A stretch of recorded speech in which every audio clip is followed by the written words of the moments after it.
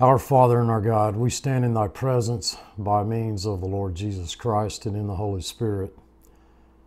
Thankful again for the privilege to open Your precious Word. We recognize, Father, that it is the Word of our God. It's the revelation that You've given to us. May the Holy Spirit teach us, stripping away all of that which is ignorant and foolish, sealing truth to our hearts, that we may grow in grace and knowledge of You, that we together as members of the body of Christ might grow in grace and in the knowledge of You, not ourselves. Guard us from all of that which might blind our eyes to truth. For I ask this in Your name. Amen. We've been studying together, or we started studying together in our Sunday series of videos, the second epistle to the Corinthians, verse by verse. The author is the Holy Spirit. I believe the body of believers at Corinth is, as I pointed out in a previous video, is typical. It's not the exception. It's typical of all those who call upon the name of the Lord Jesus Christ in every place. The epistle is addressed by the Holy Spirit through the Apostle Paul. Paul merely held the pen, and it was written to a local group of believers who, in the first epistle, they appeared to be rather carnal in their thinking, not having properly understood nor appropriated the position of the believer in this present age. I've always believed and suggested that theological error precedes moral error.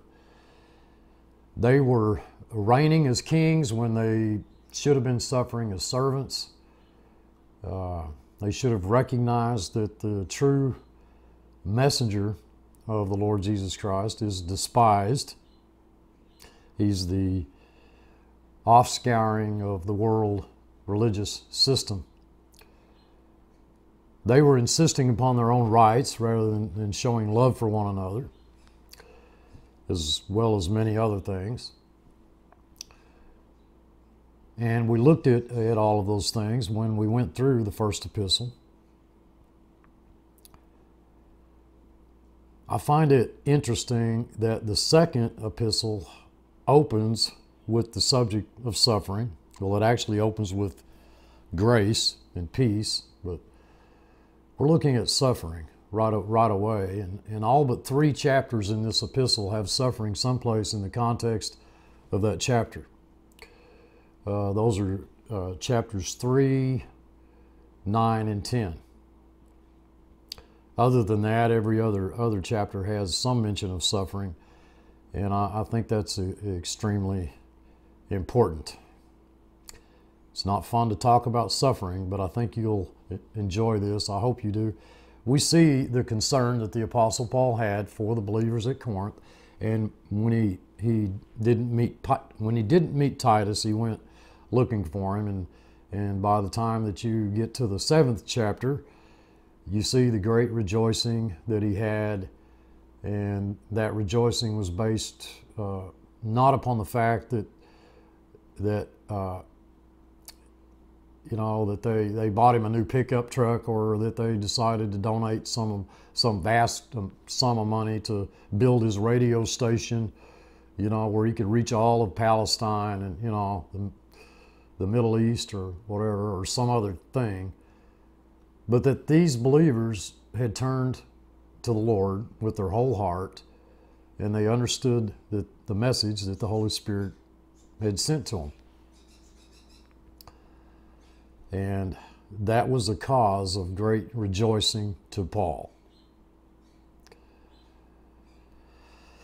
And I've got to confess that to you that kind of rejoicing is pretty rare in my personal experience. I haven't found very many missionaries or ministers or Bible teachers who greatly rejoice because some group of carnal believers were touched by the word of truth, and it had a undeniable effect in their lives.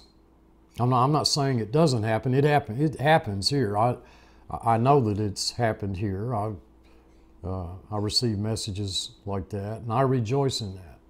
But it does not seem to be the primary concern today. The second epistle opens with the subject of suffering, and apparently, as we'll see, and I should have already seen, but didn't, that it's the grand theme of the epistle. And yet many Christians that I've talked to over the years are absolutely persuaded that God does not expect us to suffer, and that the only real reason, the only viable cause for suffering is sin. And if there's suffering in your life, it's because there's sin in your life. You know, you've done something wrong. So only if there's no sin in your life are you always victorious, and that is not true. He always causes us to triumph. The truth that I wish many believers would really camp hard on. Now, there's cases in which you're going to suffer for sin, like, well, if you, drive 100 miles an hour down the highway and you get caught, and they throw you in jail for reckless driving, I imagine that's the natural result of what you did, but that's not suffering as a Christian. The context here. And of course, God will work that out for good in your life. He works all things together for the good, but most Christians today are absolutely persuaded that God never intended us to suffer, that, there's a way out of it. There's, that there shouldn't be any suffering in our lives. And if there is, it's because you're not living as you ought to live. And there's a popular acceptance of a gospel that Jesus Christ heals and He provides and He gives and everything is just super duper, as long as you're okay, or as long as you, beg Him, enough to relieve you of your circumstances. If you live the Christian life the way that you ought to, then you'd never have an ache, you'd never have a pain, you'd never get tired, you'd never be discouraged, nothing, okay? Nothing would ever go wrong until you fell down and you couldn't get up, and and you'd go to heaven, and that'd just be a marvelous way to live. But that is obviously contrary to the Word of God. It's contrary to normal experience, and it's contrary to the experience of those in the world. Paul's life wasn't that way. In the book of Acts, chapter 14, verse 22, we're told that the disciples, the apostles, went around exhorting the Christians every day that with much suffering, they're going to enter into the kingdom of God.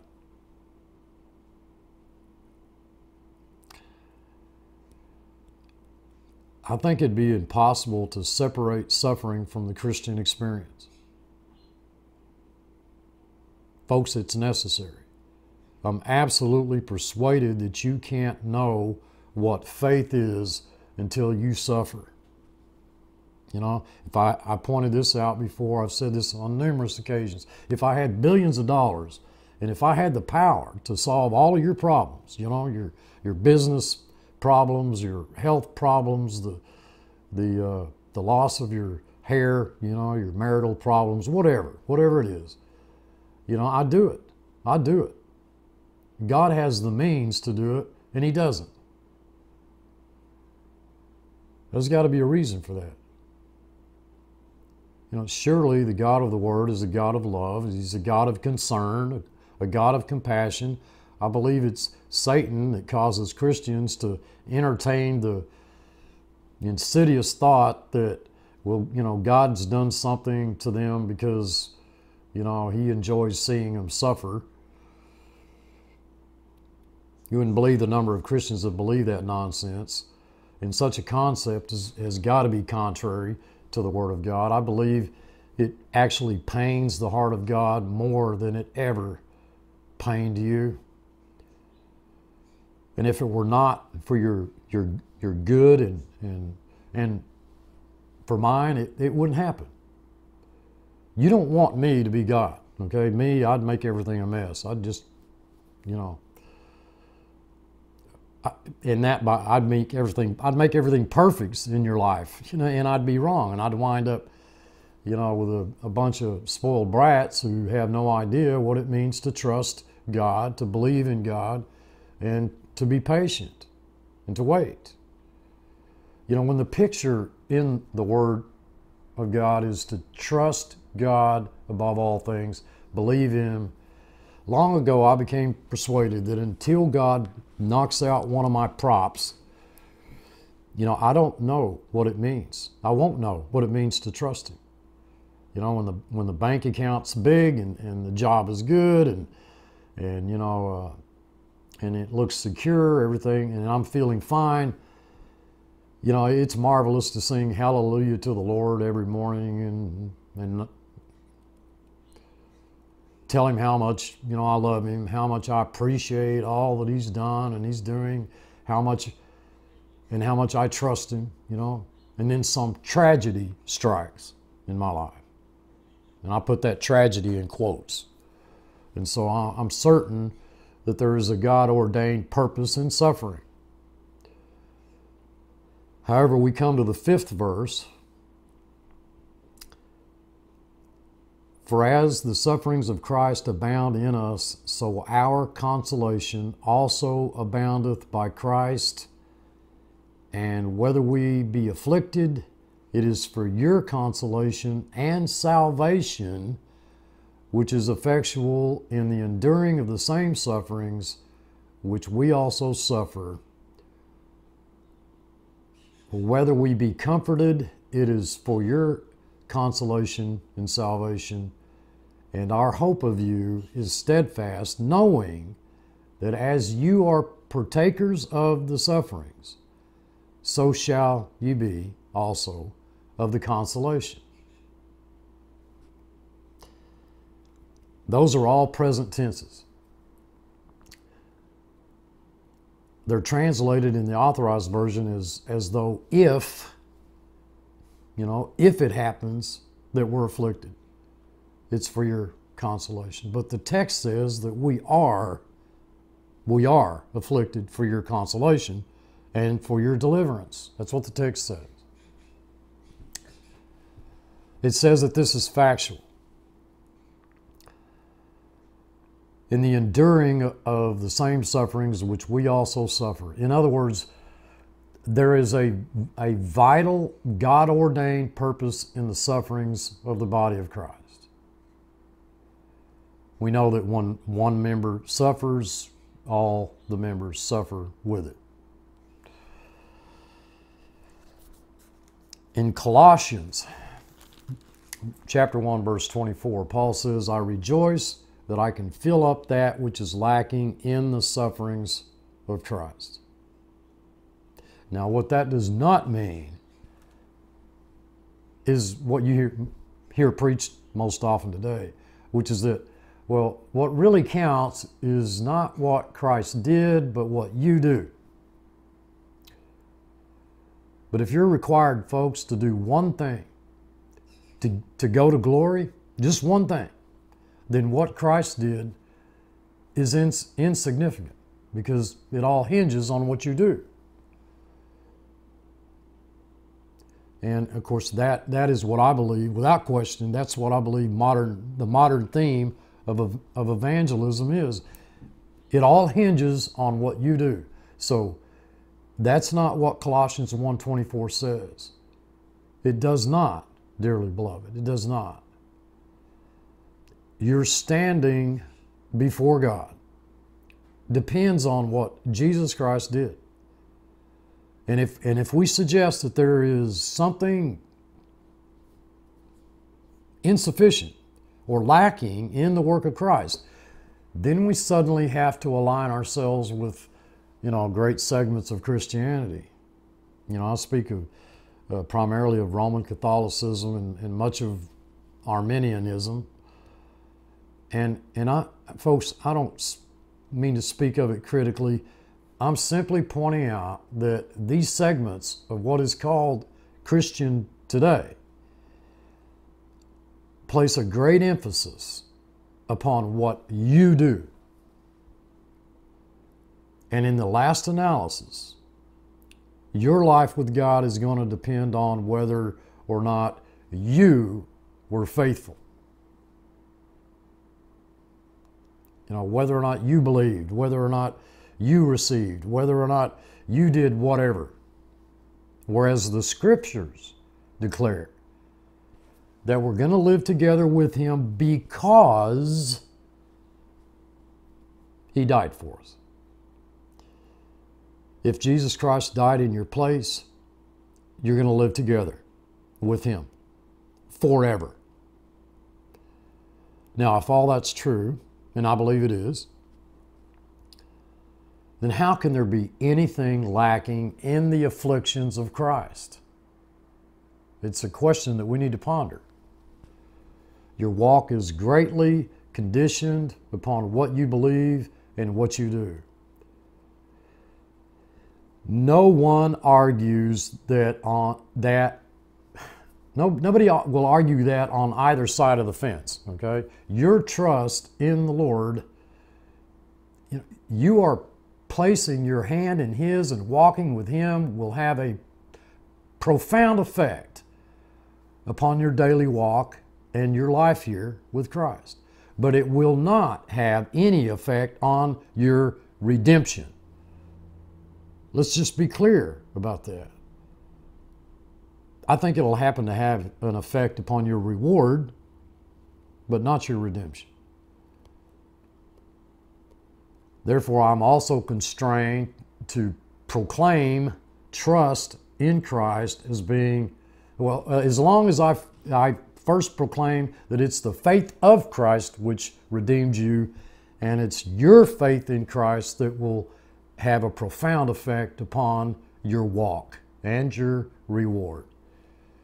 But if what Christ did is not sufficient for redemption, if we are suggesting in this passage that you must further suffer because Christ didn't do enough, then that's contrary to what this whole entire book teaches. Many Christians believe that there should be no old man, old self. There shouldn't be any carnality in your life or in a church like Corinth. And I happen to believe that there's a little bit of Corinthian carnality in every one of us, and in every church, and that it's allowed to be there for a purpose. But there wasn't any carnality in Christ. I don't believe that Jesus Christ was afflicted by that, but His body certainly was. And I think that the primary reference to the suffering of the body of Christ is not so much with respect to, it's not as much in respect to people and things, really, even though it's that there's that. I have to admit to you that, the Lord Jesus Christ says in John 15 and 16, don't marvel that the world system hates you, for it hated me. Now, that's people. You suffer in relationship to people. And I think that hatred is directed against the believer. What I'm not suggesting, I'm not suggesting that you don't have any affliction from people. Not suggesting that at all.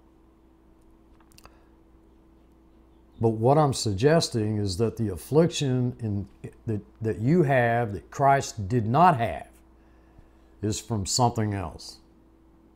And I'll talk about that in just a moment.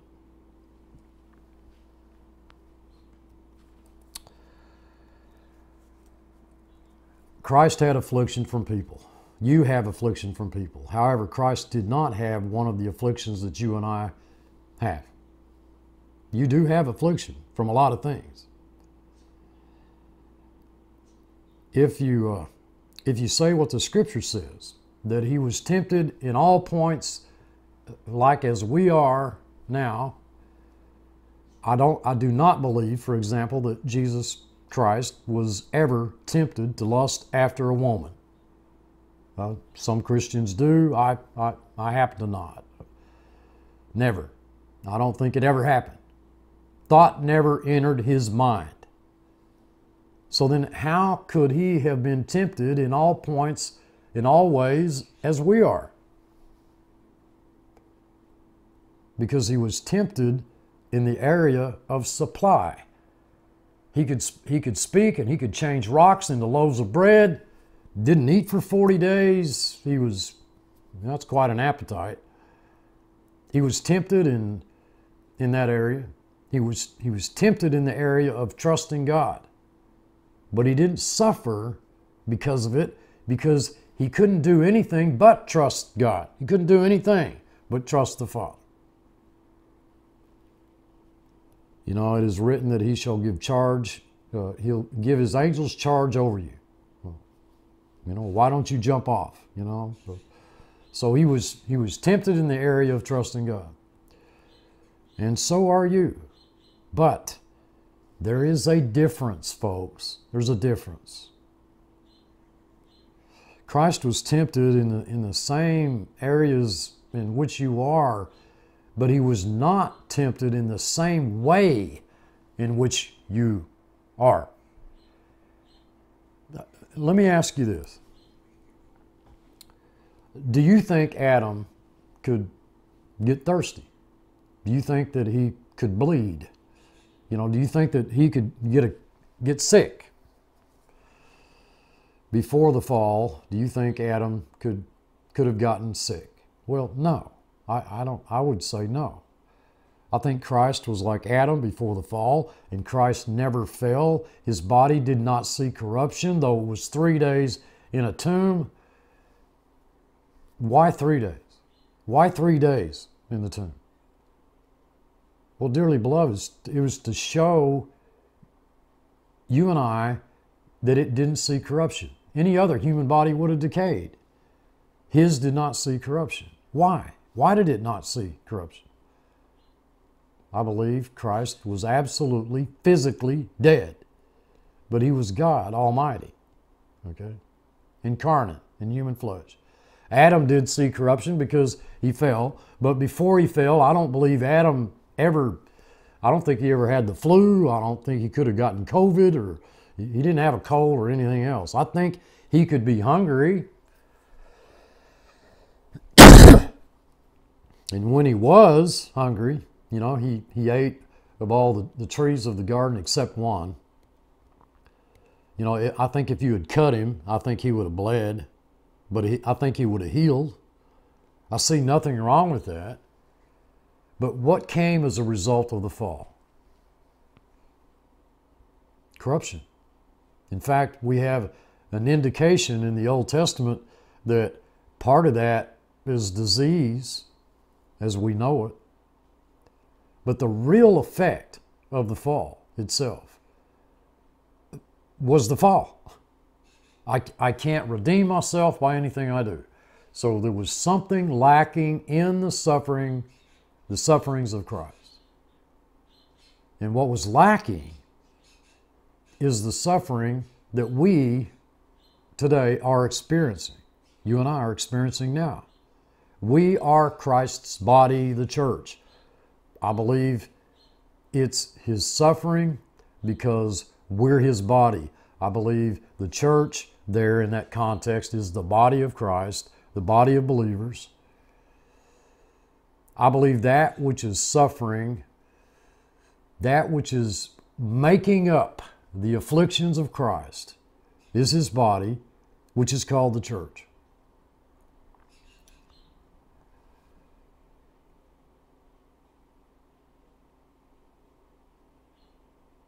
But how is it suffering in a way Christ didn't suffer is the question here. That's the question. Well, the Authorized Version says, that which is lacking of the afflictions of Christ. Now, no conservative Bible student wants to say that there's something lacking in what Christ did. I believe what's lacking in what Christ did is the affliction that we endure as His body as a result of sin. We also suffer in respect to people, but so did Christ. But here, as His body, we suffer in regard to sin, something that He never did in His body. Never. Not once. I don't think there were any pressures that bothered Adam before the fall. He had all the food that he wanted. He probably had all the fun that he wanted. I guess. I don't know. I see no indication that there was anything lacking from a standpoint of things in Adam's experience before the fall. But there sure was plenty afterwards. What are some of the sufferings that relate to people? Well, the Lord Jesus Christ suffered with respect to people. We know He suffered with respect to people. The Pharisees, the Sadducees, the chief priests, they were always there interrogating Him, always trying to catch Him. There was Judas, who betrayed Him. There were His disciples who didn't understand Him and didn't really trust Him concerning a lot of things He said. I don't think He wept because Lazarus was dead. I think He wept because of the ignorance and the lack of trust of the people that He saw in the people. There was the crowd who cried out, "Crucify Him, crucify Him." You know, who just a few days prior to that were saying, "Blessed is he who comes in the name of the Lord." Those things all stem from the attitudes and the actions of people. So that's a suffering. That's suffering that we feel when we feel hated or we become outcast or something like that. The Christian today is still put out of the synagogue thinking that, them thinking that they're doing God's service. They're put to death thinking that they offer sacrifice to God. That still happens today. Those things still happen, just like they did, in the day of Christ. Because we're His body. But something else happens that I know never happened to Christ. And that is suffering in respect to sin, self, and you may even say faith. The one thing Christ did not suffer that we suffer is death to self, death to sin. I'd kind of probably rule out the suffering in respect to a lack of faith. Faith, as Christ always had, he couldn't do anything but trust the Father. But faith is a gift of God. But the tough circumstances in our lives designed by God to bring us to the end of ourselves so that we trust in Him and not ourselves is what I believe we make up in the sufferings of Christ. And I think we read that if you go down to verse 8, begin reading at verse 8. For we would not, brethren, have you ignorant of our trouble which came to us in Asia, that we were pressed out of measure, above strength, insomuch that we despaired even of life. But,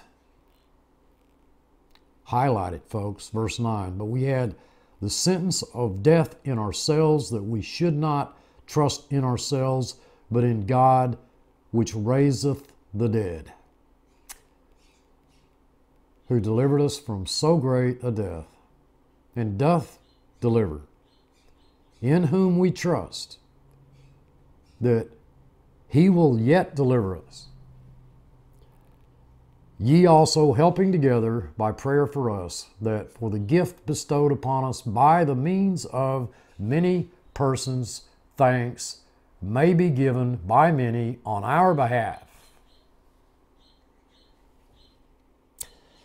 Folks, I think that puts us on the right track as we begin this study through 2 Corinthians. I thank you all for participating. I love you all. I truly do. Rest in him. Until next time, this is Steve. Thanks for watching.